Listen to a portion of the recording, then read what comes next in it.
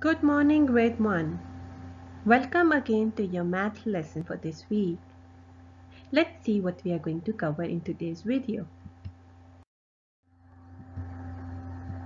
As you already know, we are doing chapter 6, which is about count and model numbers. We are doing lesson 6.2, which is count by tens to 120. We are doing pages 337 till 342.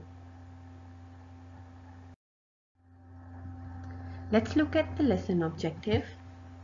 To count by tens from any number, to extend a counting sequence up to 120.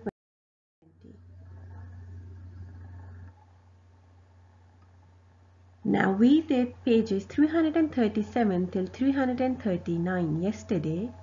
We are going to continue with from page 340 till page 342 today. I'm going to solve some of the important questions in this video today from page 340 till page 342. But you have to make sure that you complete all the questions in your book by yourself. If you have any queries, any problem, you can always come to the teacher and ask for the solution. Let's start from page 340 and let's look at the questions now. This is a problem-solving application question. It says, use what you know about a counting chart to write the missing numbers. Let's look at the question. You see there are some missing numbers. You have to fill in with the numbers according to the number sequence. Now in the first row, you see there is 54 and 55, and there is a block empty before 54. Now which number comes before 54? Let's see. It's 53. We have 53, we have 54, and we have 55. Now in the second row, you see there is a number missing before 64. So what comes before 64? Let's see. It's 63. Now in the third row, you see they have given number 72. They want a number that comes after 72. So if you add 1 to 73, what do you get? You get 73. Now look at the three answers that we have just added to the question. Do you see something common in them?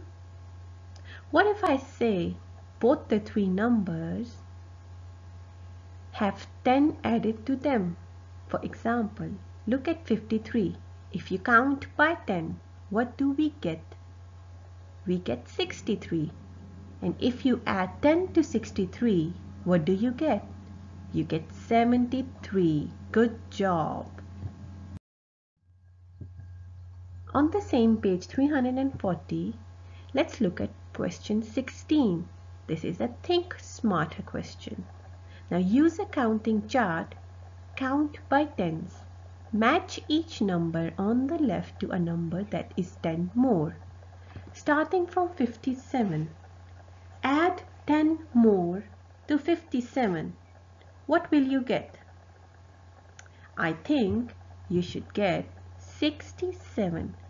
So you're going to draw a line from 57 and connect it to the number 67 on your right. Now, if you add 10 to 73, what do you get? You get 83. If you add 10 to 77, what should you get? You will get 87.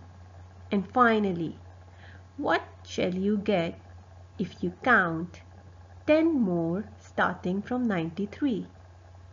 You should get 103. If you already knew all the answers, good job.